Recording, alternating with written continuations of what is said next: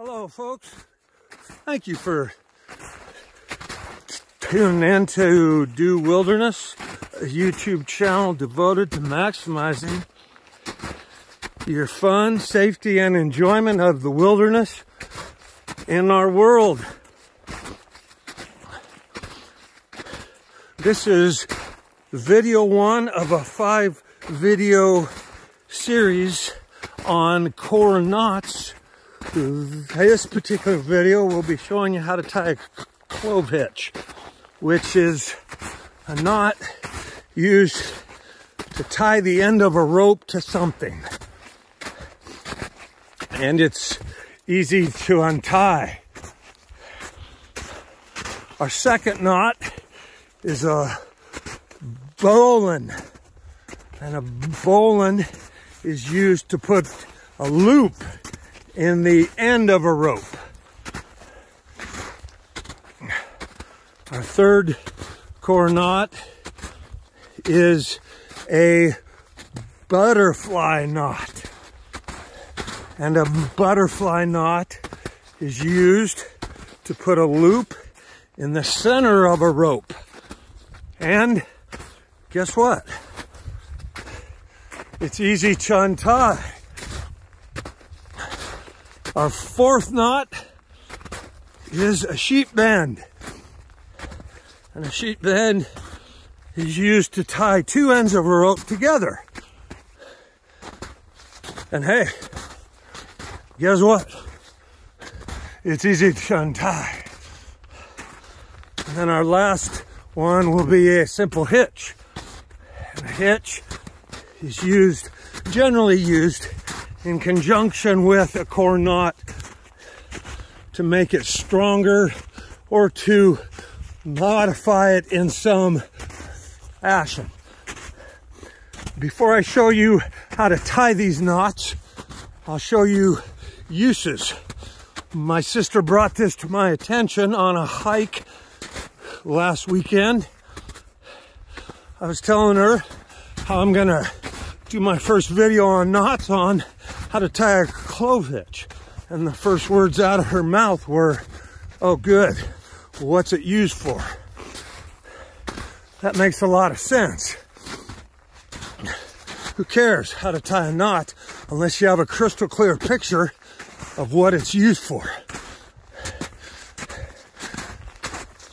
Also, I'm going to be showing you how to tie a quick release version of these knots if it can be done.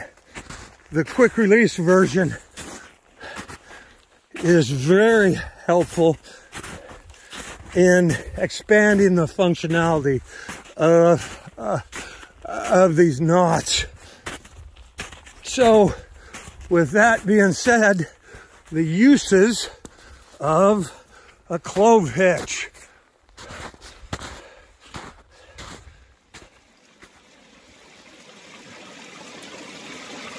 One of the main uses of a clove hitch is to begin a lashing.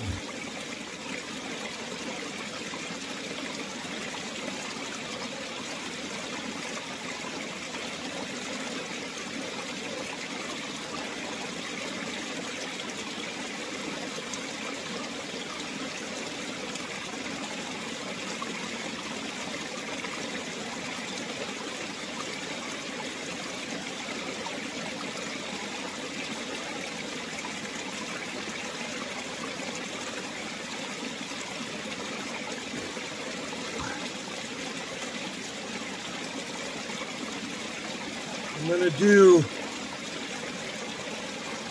2 wraps.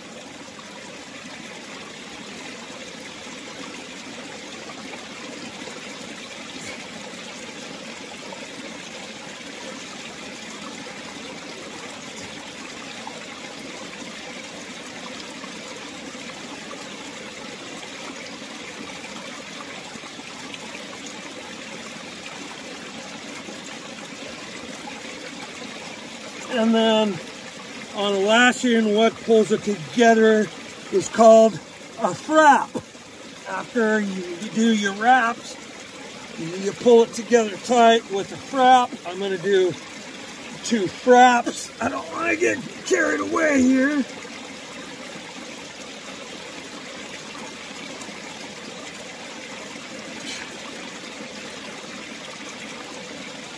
And then you finish your lashing with a clove hitch.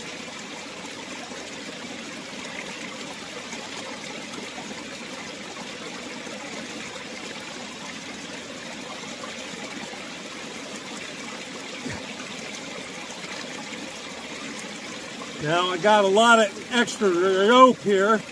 Nice thing about clove hitch is that you can tie one on top of each other. So I just tied actually 2 clove hitches.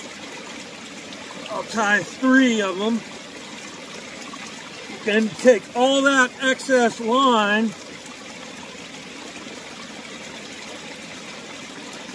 and start getting rid of it.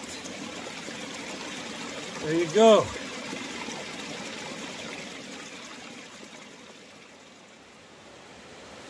Another use of a clove hitch is to tie a rope off to something. Now right here I'm going to be doing a quick release version of it.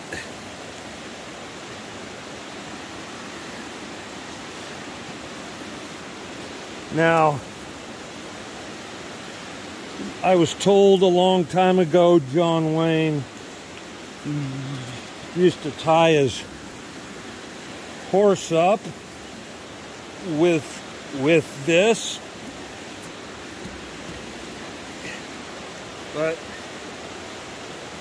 and this is a quick release.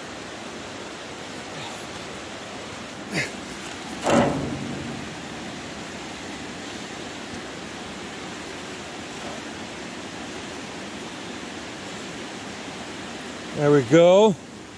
I just dropped a rotten piece of wood over the edge of this bridge, and the piece of wood is tied with a clove hitch as well. So let me pull it up here and show you.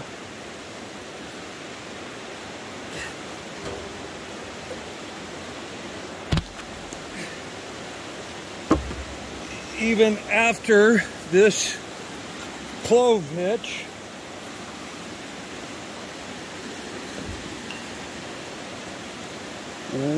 went taut from that wood, it's still a piece of cake to untie.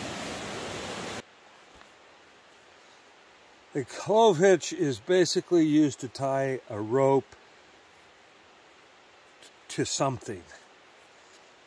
If you're in camp and you want to hoist something up in a tree,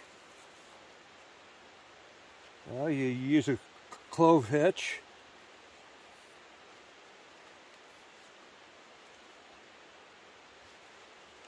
To tie onto your throwing object.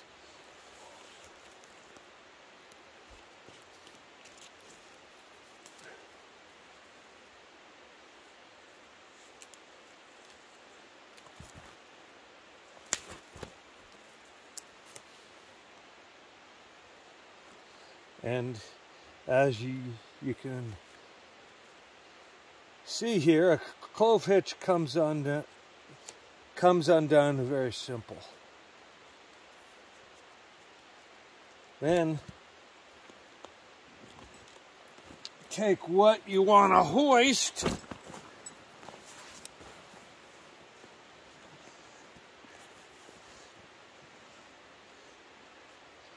and tie it to the rope with a clove hitch. So the end of a rope. And then a half hitch on top of it. I'll be showing you the half hitch on top of it as well. And hoist what you want up.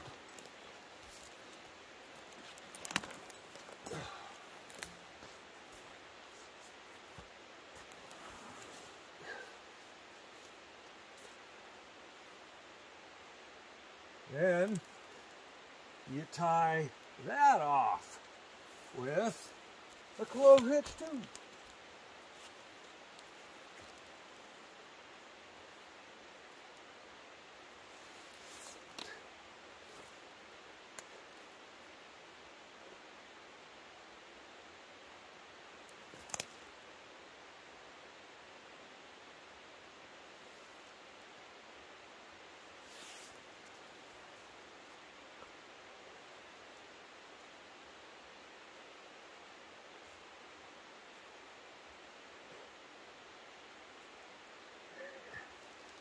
Go.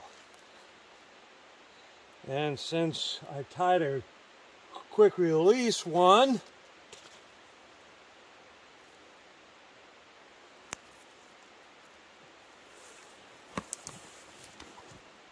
this comes undone fast.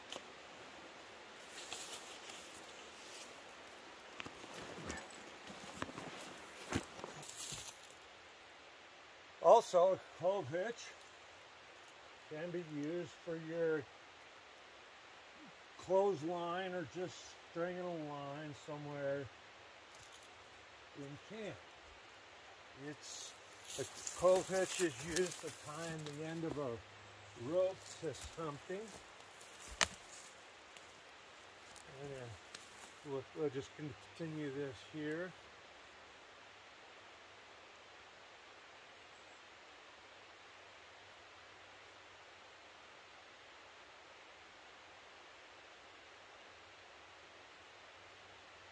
Put your loop in your center.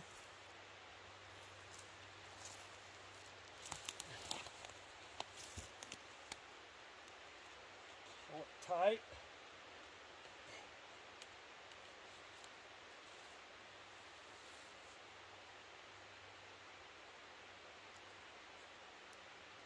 And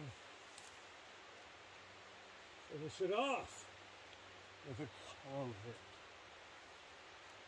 It's a very, very handy knot.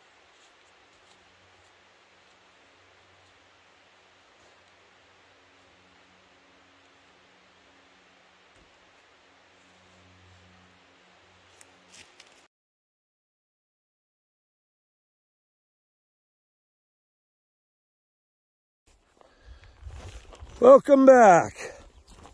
Now we're going to learn how to tie a clove hitch.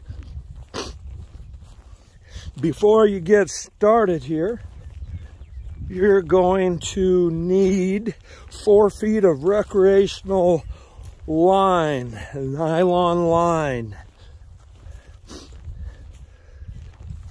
When you go to get your line, if you don't already have something that's suitable, you're gonna look at the largest size it comes in and the smallest size it comes in, and get the size that's right between the two.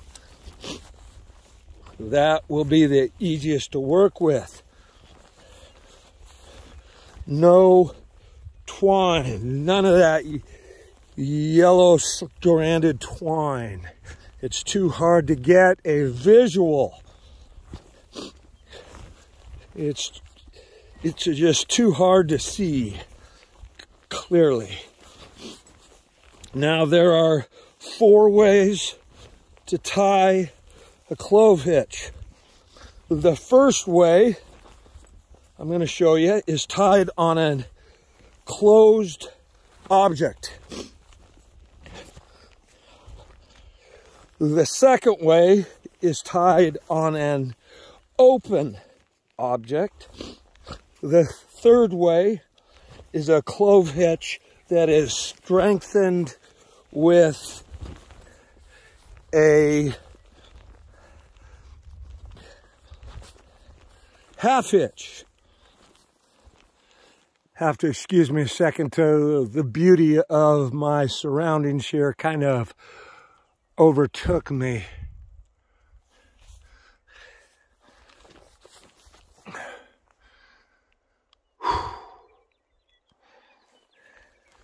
And the last way I'll be showing you is a quick release clove hitch.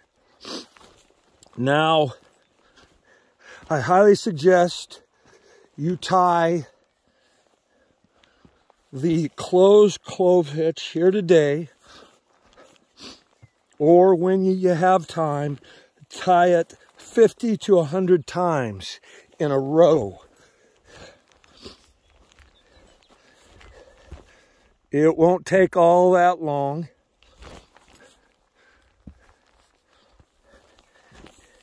And once you have tied the closed object clove hitch and gotten a good grasp of it, all the others are going to be simple. So with that being said,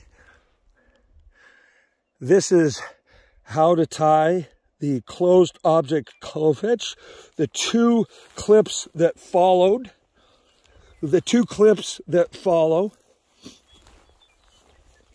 will be slowed down 90% so you can follow along. There will be no sound guiding you how to tie it. I'm not going to be talking about do this and that. It's going to be strictly slow motion. You follow along. You make it look like what I'm doing. I think this is a very simple way of doing it.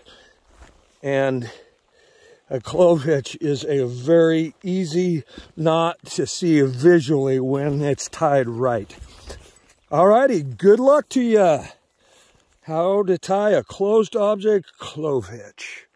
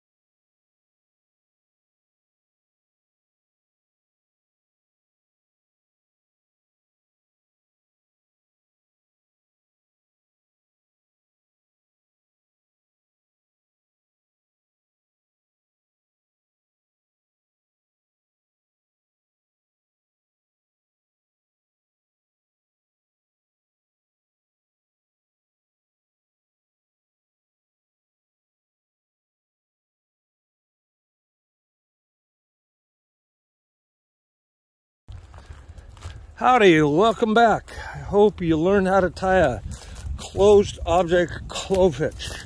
Now we're gonna learn how to tie an open object clove hitch. And the first instructional clip on how to tie it will have sound,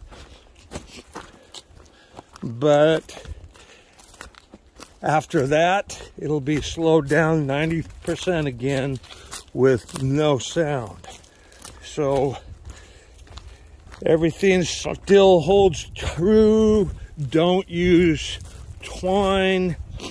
Have at least 4 feet of nylon cord.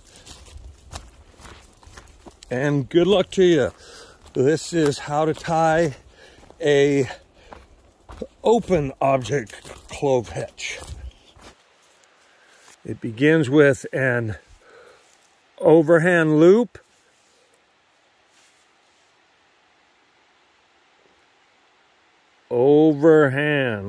so it looks like this. Then a second overhand loop,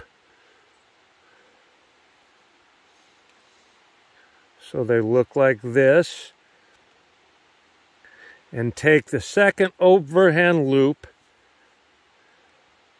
and put it behind the first, and then slip it over and pull it tight.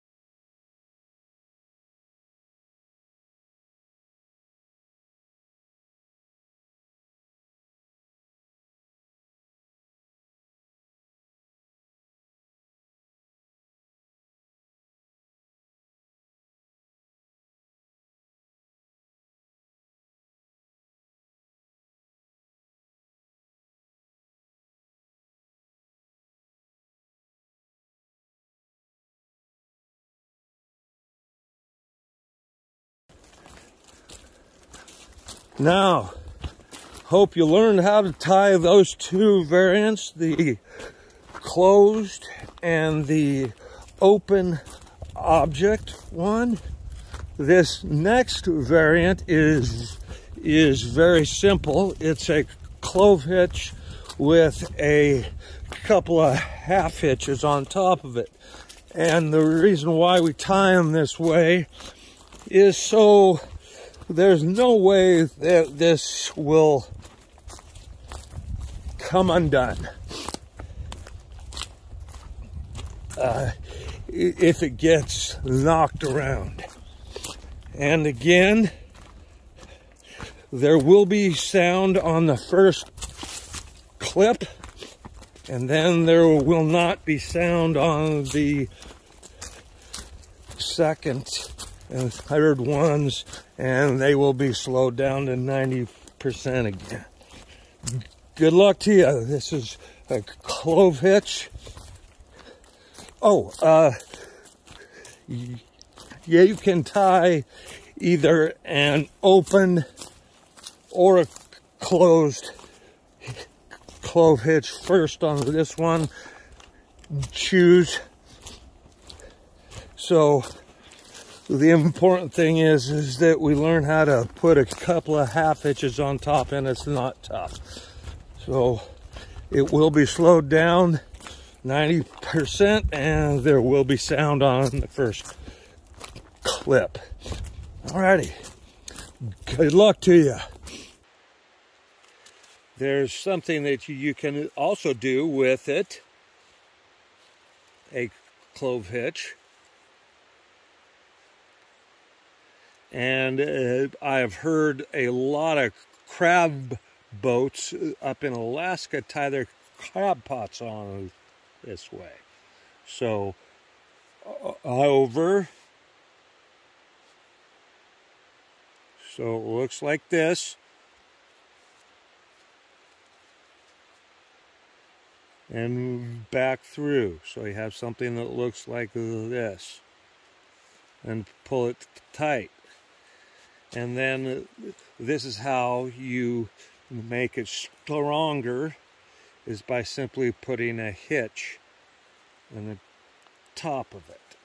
And I have been told there are a lot of crabbing boats up in Alaska that hold their crab pots on with a simple clove hitch tied off by a half hitch.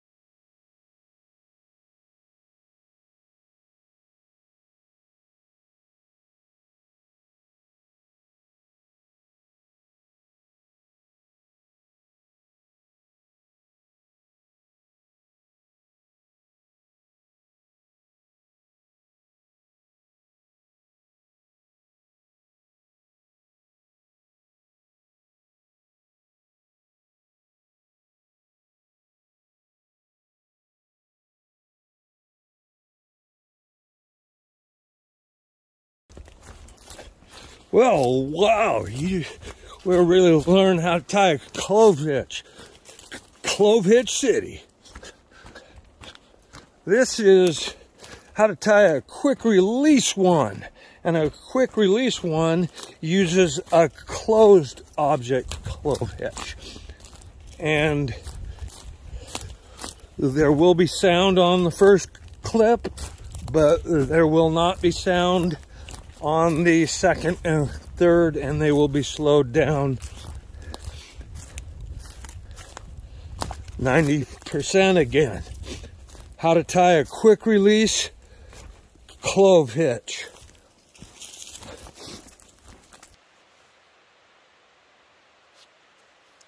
The quick release version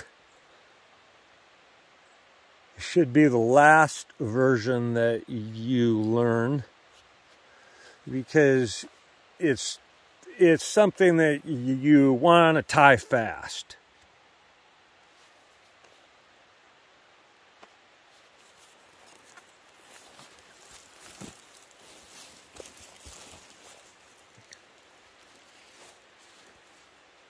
So take your rope, put it over like we did before, you remember, and then this time, instead of bringing the end of the rope under, you're gonna put it through like this, and then pull it tight.